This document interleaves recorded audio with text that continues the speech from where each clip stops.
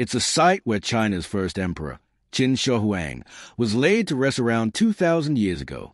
It becomes clear to the research team that these statues were carved and then buried as an army to protect the emperor in his afterlife. Deep beneath the soil of China's Shanxi province lies one of humanity's greatest unsolved mysteries, the tomb of Qin Shi Huang. China's first emperor has captivated imagination for over 2 millennia. Recent claims about DNA sequencing from the emperor's remains have reignited global interest in what might be hidden within this massive mausoleum. What secrets could this ancient tomb reveal about the enigmatic ruler who unified China? Are tales of Mercury rivers, elaborate traps, and supernatural guardians based on reality or mere legend?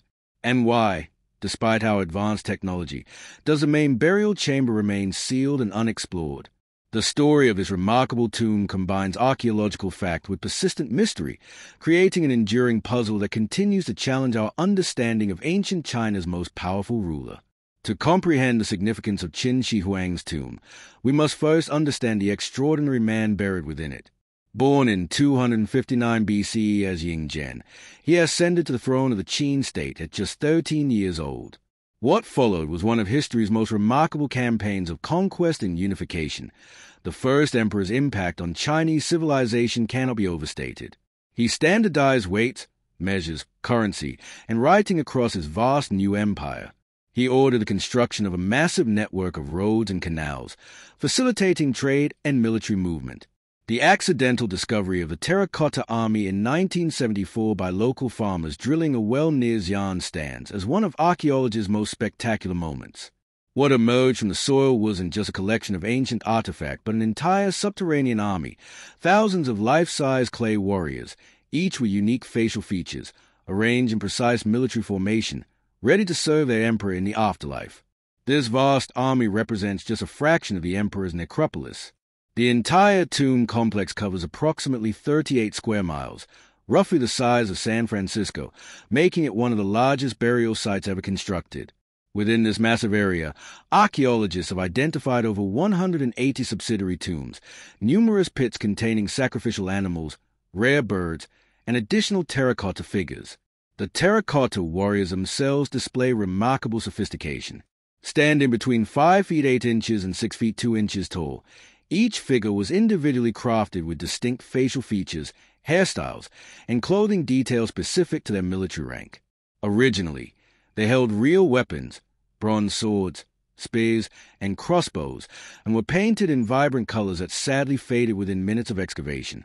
Even if archaeologists did have access to the emperor's body, extracting viable DNA would present enormous challenges. Ancient DNA degrades rapidly under most conditions, particularly in warm, humid environments like those found in central China. While preservation might be better in a sealed tomb environment, over 2,200 years of decomposition would significantly impact DNA quality. The technical limitations of ancient DNA analysis also pose significant obstacles. While the field has advanced remarkably in recent decades, allowing successful sequencing of Neanderthal genomes and 5,000-year-old Egyptian mummies, these achievements required exceptionally well-preserved samples and cutting-edge laboratory techniques. Any claimed analysis of Qin Shi Huang's complete genome would far exceed current technological capabilities for samples of that age and preservation state.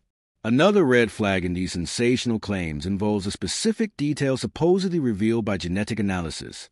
Reports often include highly specific information about the emperor's appearance, disease conditions, or ancestry that simply cannot be determined from DNA alone. Modern genetic analysis can provide some general insights into physical traits but cannot, for example, reconstruct exactly what someone looked like or definitively identify specific psychological characteristics. The spread of these false claims reflects a broader pattern of pseudo-archaeology, speculative or fictional narratives presented as legitimate scientific discoveries. Such stories often gain traction because they appeal to our fascination with ancient mysteries and our desire for definitive answers about enigmatic historical figures. Legitimate archaeological studies of the first emperor focus instead on what can be verified through careful excavation and analysis. Scholars have examined the emperor's likely appearance and health through contemporary accounts, artistic representations, and comparative studies of remains from his era. Historical texts describe him as tall, with a prominent nose and wasp-like eyes, though these descriptions may be influenced by political agendas.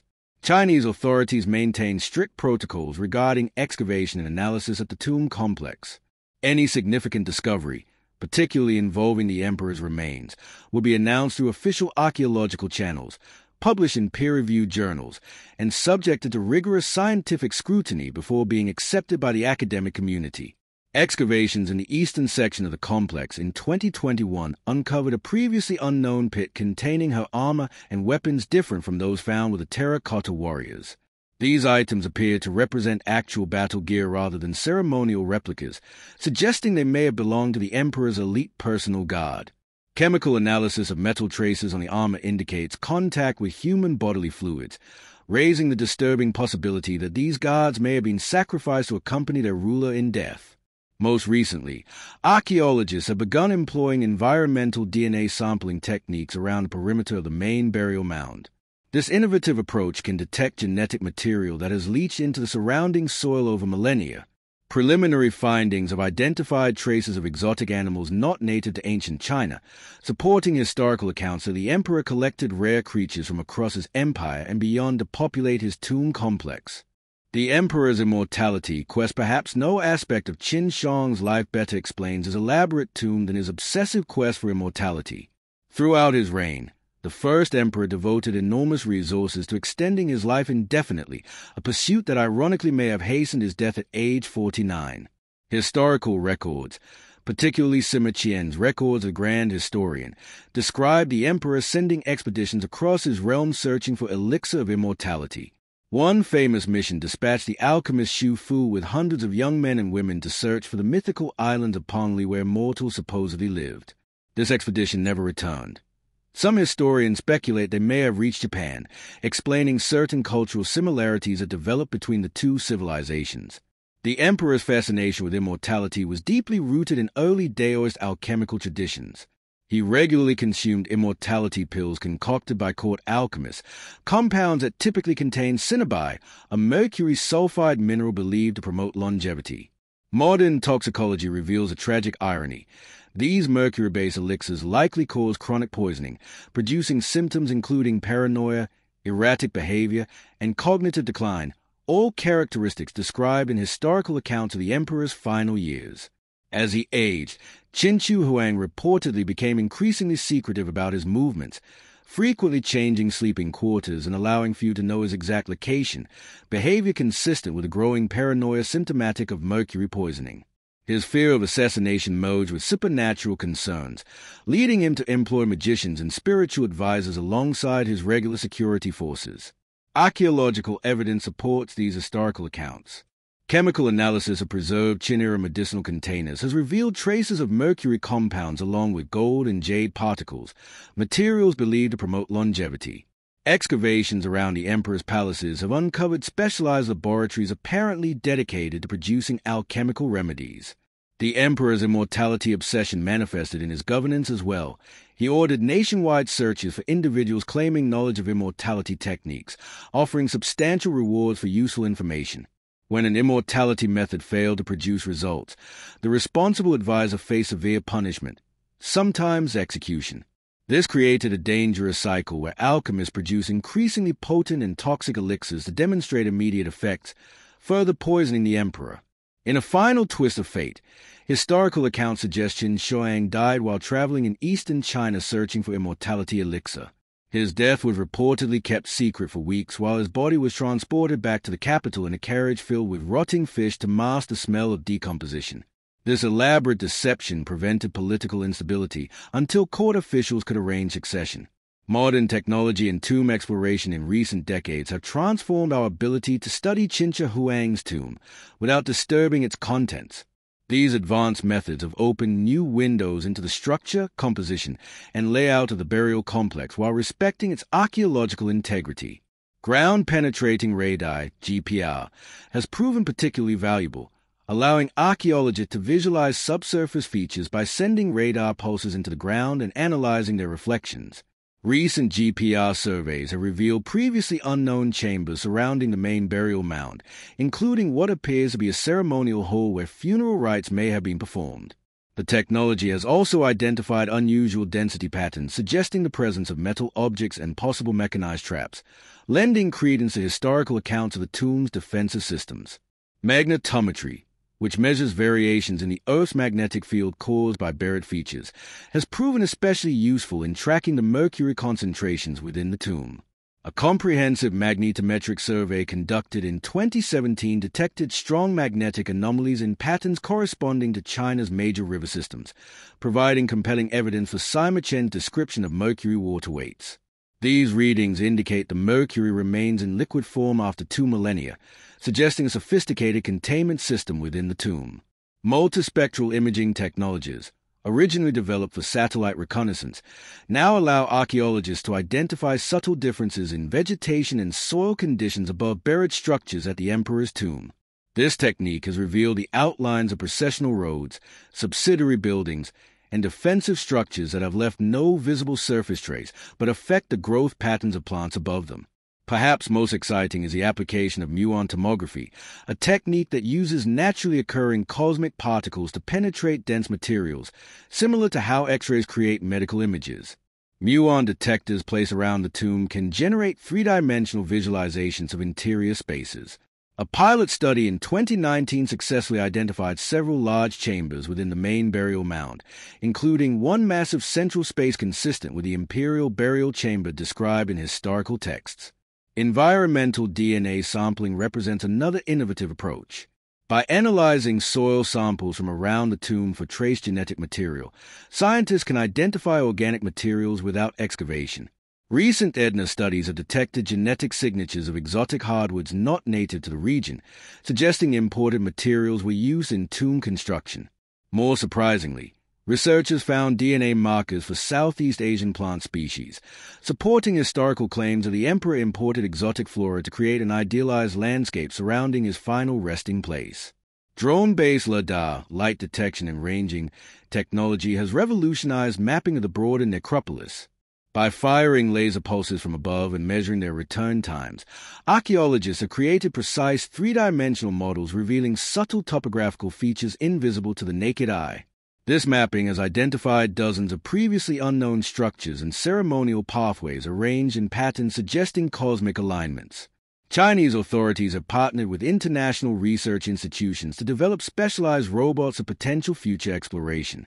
These devices, designed to navigate narrow passages and withstand potentially hazardous conditions, carry sensors that can analyze their composition, detect structural weaknesses, and capture high-resolution imagery without human presence. Prototype robots have already been tested in replica environments mimicking the expected conditions within the tomb. Mercury contamination poses both conservation and safety challenges.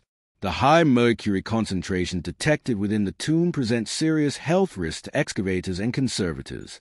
Moreover, mercury may have interacted with burial materials over 2 millennia, creating unstable compounds that could rapidly degrade upon exposure to different environmental conditions. Developing protocols to handle this toxic element safely while preserving artifacts remains an unsolved technical problem. Structural integrity concerns further complicate potential excavation. Ground-penetrating radar suggests portions of the interior structure may have weakened over time. Any excavation effort risks catastrophic collapse, potentially destroying priceless artifacts and endangering archaeological workers. Engineers estimate that developing sufficient structural reinforcement technologies could require decades of research and preparation. Beyond these technical issues lie important cultural and ethical considerations. The tomb represents one of China's most significant historical and cultural treasures, directly connected to the foundation of Chinese imperial identity. Chinese cultural authorities approach its management with extraordinary care, weighing scientific curiosity against preservation responsibility. Many Chinese archaeologists argue that excavation should wait until technologies advance enough to ensure proper conservation of everything discovered. There are also ethical questions about disturbing what was explicitly created as an eternal resting place. Unlike many ancient tombs that were routinely looted shortly after burial, this mausoleum has remained largely intact as its creator intended. Some scholars and cultural leaders argue that respecting these intentions carries meaningful ethical weight in archaeological decision-making. The site's UNESCO World Heritage status imposes additional conservation requirements. International standards emphasize preservation over excavation when appropriate alternative research methods exist, with modern non-invasive technologies providing substantial information without disturbance. These standards currently favor maintaining the tomb's sealed state. Chinese authorities have implemented a measured, long-term approach to the site. Current policy focuses on thorough investigation of peripheral areas while developing increasingly sophisticated conservation technologies.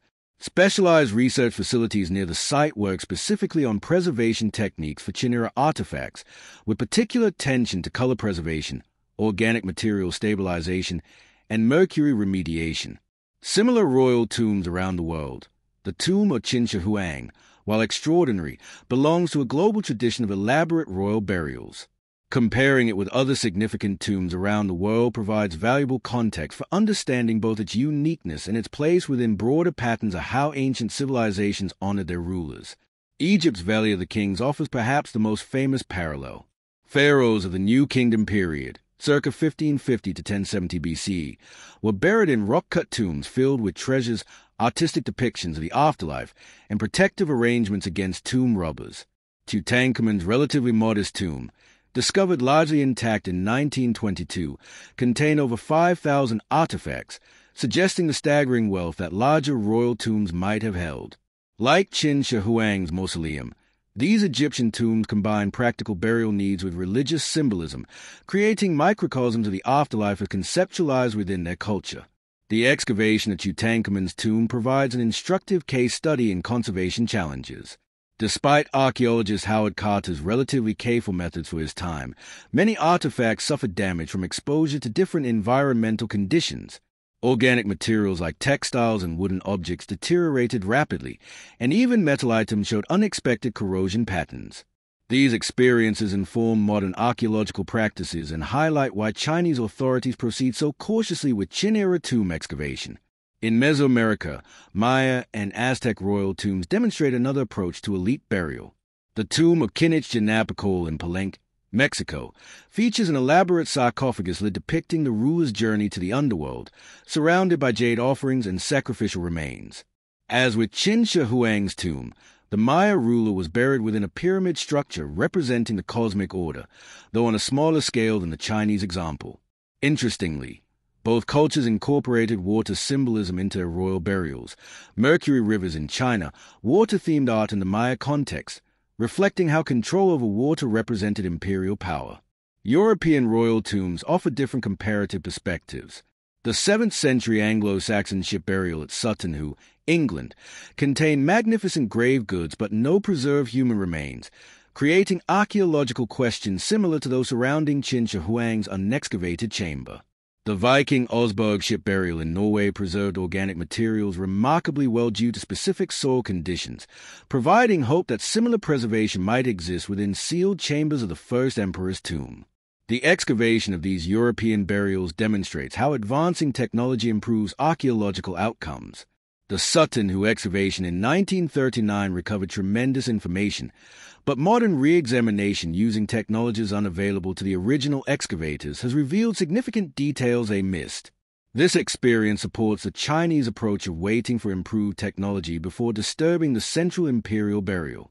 Royal Scythian tombs, kurgans, from the Eurasian steppe contain striking parallels to Qin practices. Frozen tombs in the Altai Mountains preserved extraordinary organic materials, including tattooed human remains, textiles, and wooden artifacts. These tombs frequently contain sacrifice horses arranged in formations reminiscent of how the terracotta warriors stand in military array. This similarity raises interesting questions about possible cultural connections across the ancient Eurasian continent. One significant difference between Qin Shi Huang's tomb and many others worldwide involves scale and labor investment. While most royal tombs represent considerable resources, the Chinese example exceeds nearly all others in sheer size, complexity, and workforce mobilization. The estimated 700,000 workers required over nearly 4 decades of construction dwarf figures for most comparable projects. Only certain Egyptian pyramids and Mesoamerican complexes approach similar scale. Subscribe now and become a part of Expedition Diaries for more.